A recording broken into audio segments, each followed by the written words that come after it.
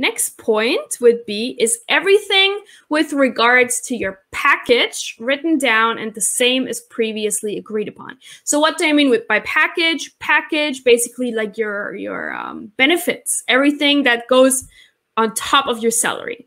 Do you get housing? Do you get like a year of end of contract bonus, a yearly bonus, paid vacation days, sick leave? All of these kinds of things are your package. Paid airfare, maybe you get like a housing allowance, or you do get an apartment provided to you free of charge. So all of those things. And this is very important, right? So typically you will have discussed this already during your interview. So now it's your time to check if it's stated correctly in the contract. That's very important. One of the most important things, right? Because you want to get what they promised you, right? So that's what we're going to look at now. Obviously, this always depends on, the different school, different country. So this is a contract, actually an EPIC contract that I have here, Korea. So with EPIC here, housing stipulated. So it says the employer shall provide the employee with a single housing chosen by the employer, etc., etc. Any and all fees, charges, costs, taxes, expenses, etc. incurred in using the housing shall be borne by the employee. So you do get free housing, but you need to pay for utilities and all of that kind of stuff. So that's important that you really read between the lines here, read the nitty-gritty to make sure it's all the same as what you expect and what you talked about during the interview. Also, any benefits should be stated. For example, settlement allowance, medical insurance, things like that.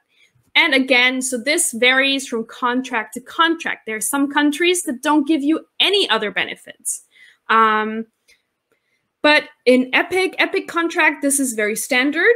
This is what you get in an EPIC contract. And I believe also JET has a lot of this similar stuff in Japan, the JET program. But also private schools in Korea, most of them do have housing. Sometimes it's, you can choose between housing where they give you an apartment or a housing allowance where they basically give you some money per month for your apartment. So if you don't want to live in this apartment and you want to get your own, you can get some, a little bit of money per month to help with your apartment.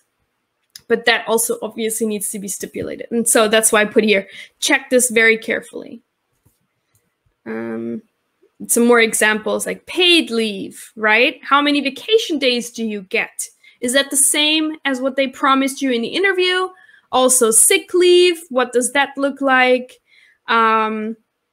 And obviously, if there's something that doesn't match up with what they told you before, or you have questions, you don't understand something, always ask, right? Always ask. Ask as much as you can before signing the contract. And even like what we talked about before, if it's all like, always have someone read the contract, like a family member, a friend, someone, have them read the contract also, and give you feedback if it's a legit contract. Thanks so much for watching. We are ITTT, the leading provider for TEFL and TESOL training courses. If you like this video, please subscribe by clicking the button down here and click on any of the videos here on the left for more interesting teaching tips for getting certified to teach English abroad and online.